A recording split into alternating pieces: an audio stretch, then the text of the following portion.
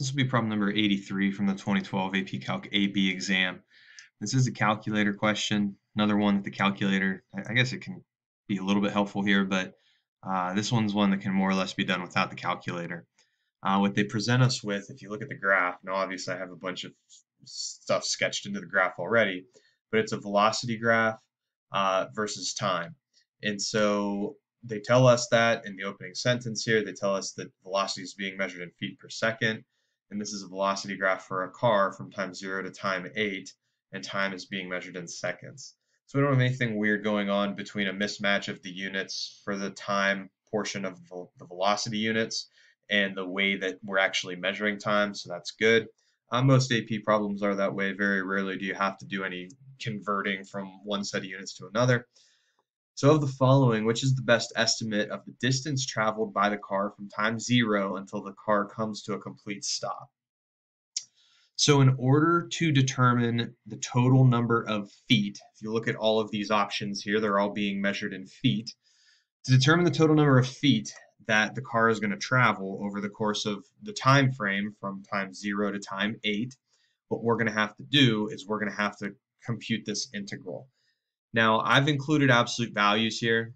So what I have written on my screen within this integral expression is the definite integral of speed from 0 to 8. To determine total distance, you don't want to subtract off the distances that were covered in the negative direction. Now, because of the context here, the car is coming to a stop. It's not coming to a stop and then moving the other direction. So we don't have any negative velocities to worry about. If you did have a velocity graph that dipped below the t-axis at some point, you'd have a little bit more to take care of. We luck out here and we don't really have to worry about any velocities that were negative over the course of this time from time 0 to time 8. Now, the other catch here is you're not going to be able to compute this integral with the calculator or anything. If they told you what v of t was, you could fire in your integral expression in the calculator, evaluate it, and boom, you've got your answer.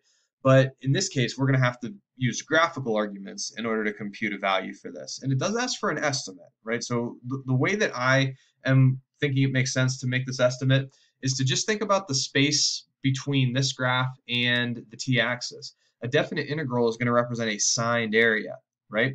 And so if I'm trying to find the signed area, I can just look at the box that are fully in the boxes, excuse me, that are fully enclosed between this velocity curve and the t-axis.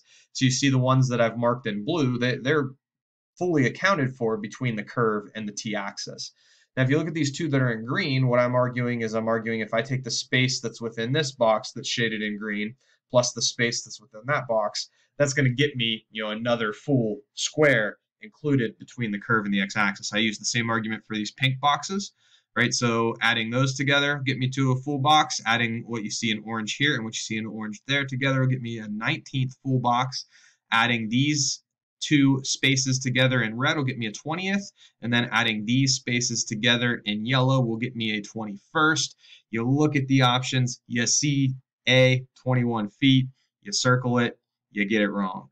The other thing that you have to be careful of here are units.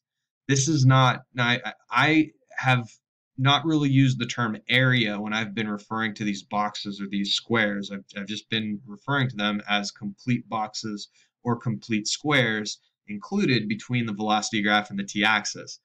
But the area of, look at the square right here down near the origin in the first quadrant. If I look at this square, the area of this square, it's actually, I've been calling it a square, and I guess that is not something that I should do because it's technically 1 unit across the bottom times 10 units up the side. So the area of this box right here is actually 10 feet.